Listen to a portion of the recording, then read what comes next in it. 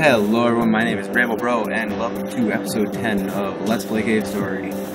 We just saved Curly from drowning to death, and we're now going to get out of the waterway.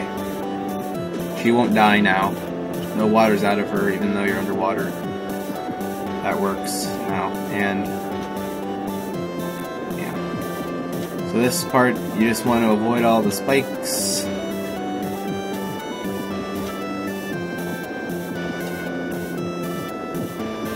And there's a boss fight coming up here, and if you complete the boss fight with taking no damage, you get some little bonus item. I don't really care about that though. It doesn't do anything, so I mean I will try, but if I don't do it, I'm not going to be too upset.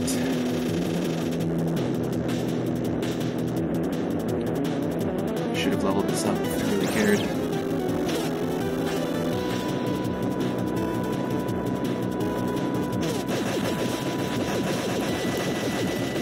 Got him. Alright. And that boss is called Ironhead, and we defeated him. And now we're back in Mimiga Village. Here we go. Now, first step, a couple things we gotta do here. First step, walk in here, and we'll see Professor Boosters. So, as you can see here, if you would have gone down and saved him the first time, you would have gotten something called the Booster .8. I better read what he says, hold on. The island's Mimigas have all fallen into his hands, so the tragedy has become inevitable. I should have allowed at least two to escape when I had the chance. Got the Booster version 2.0. Please heed my last request. If you cease to again, please, I want you to take her and flee this island. That girl is Sakamoto's daughter, and she never wanted to come here in the first place, but we couldn't leave the child all alone, so she had no choice but to come along with us. I beg you, take that girl with you and flee. So go into your inventory and activate this. If you would have gone and saved Professor Booster the first time you had the opportunity to do so, he would have actually died, and you would have gotten a worse version of the booster, which in turn also prevents you from getting the best ending. But as you can see, I'll show you what this does. You can propel yourself in one of four directions, and you run out of fuel, but when you touch the ground, you get the fuel back. And you can do this to have some extra fuel. It's a little trick if you just sort of tap really fast instead of going straight up. Like if you want to measure distance here, if I go straight up from here, I reach almost to that, but if I do this instead, I can well over hit it. And this will be familiar. This was the first cave of the game, if you recall. We're going here for a specific reason. As you'll see in a moment. This is why we held off on trading in that Polar Star for so long for the machine gun and the snake. And after this, you'll probably want, if you watch this and see this, you'll probably want to do the same, because you'll see what's going to happen here. So if you recall, this is where we stole the gun from, but the man's actually awake now. You haven't seen the gun I made, have you? Someone went and stole it while I was sleeping. Dry, this is why I should have been keeping it in my pocket when I napped. Hey! Isn't that my gun? What are you doing with it? I didn't make it for you. Give it back. Polar Star, take it. Ha, see, you've certainly been giving my gun a workout. You know, I've long believed that one's weapon should be crafted by oneself. That one who fights with another weapon and that considers that force his own is witless. Though that one that blames his tools for that which his own power cannot achieve is a fool. However, when I see this gun before me that you have used so exhaustively, it moves this man to tears. To think such thorough use were possible even before the gun's completion. I apologize for my grumbling. You can keep this gun. After I finish it, of course. Polar Star became the Spur. So the Spur works differently than every other weapon in the game, where it is always level 1 no matter what XP you get, so you gotta hold down the shoot button, and you can actually level it up through all the levels. And there's three different kinds of shots. Shooting it at right away is literally just level 3 Polar Star.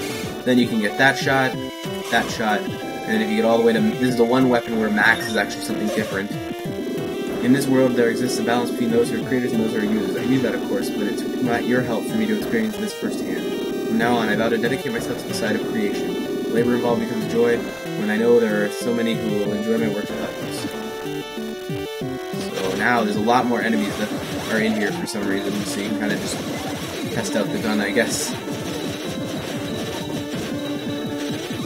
Obviously, they don't do very much damage because they're still early enemies, but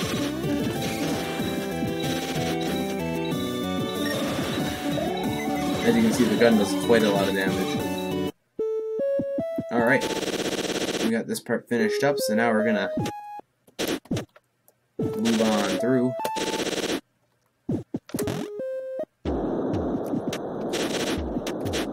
I'm gonna save the game here. So you got the booster and the spur, both very helpful. It says head to egg corridor. But before we do that, we're gonna do a little bit of an extra side quest here. We're gonna head into the labyrinth. This is totally optional, but I love doing this. It's pretty cool, so you'll see in a second. But it's not in any way necessary.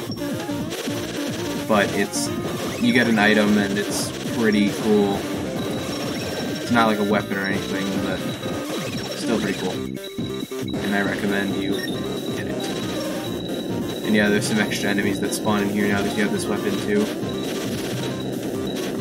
And this booster makes things a lot easier. And if you didn't pick up the arms barrier before, you can go ahead and do that now. So you're going to want to head back over to the shop where you were going to trade in for the snake before, but now I'll be saying something slightly different here. Okay, so go ahead and talk to him. Hey there, this is the Labyrinth shop, but sad to say we got burgled a while back, and there's nothing to sell right now. Sorry about that. Sigh. Here, how about this? Got the Whimsical Star. Just a decoration, I'm afraid, but you already got the strongest weapon, so what else can I do? A little trick you got from the child in the labyrinth, the Whimsical Star. Do you want to remove it? No. So basically how it works is each level you get your weapon up, it has one more star around you, so you can have a total of 3. And they just do a little bit of extra damage to enemies. Nothing really that useful, but you can see them here in a second.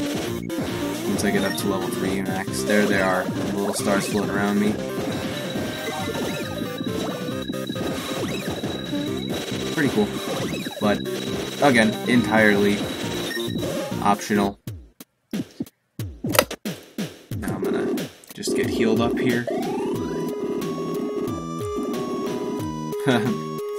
Still talking as if Curly's in here, but she's not. Alright. I just need to get out of here and head back. I still haven't died yet, guys. It's pretty amazing. I haven't had a run on the game like this, ever. I will for sure die at some point. There's no way I can make it through a whole game without any deaths. But I could hope. Alright, so now we're gonna head back through here.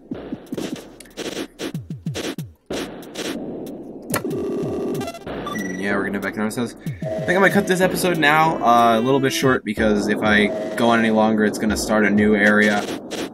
But words light up the screen. Head for the egg corridor. So that's where we're gonna be heading next. And yeah, I hope you enjoyed this episode. Stay tuned for more. Rate, comment, subscribe. Let me know what game you want me to play, and I can get on it. Yeah, guys, thanks for watching.